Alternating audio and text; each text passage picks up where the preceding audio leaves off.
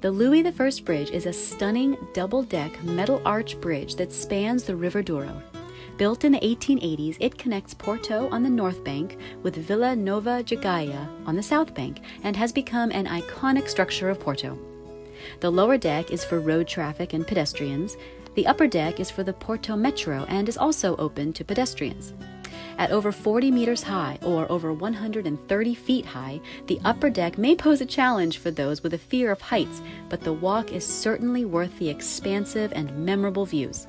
We especially recommend enjoying a sunrise or a sunset, or both, from this free bird's-eye viewpoint.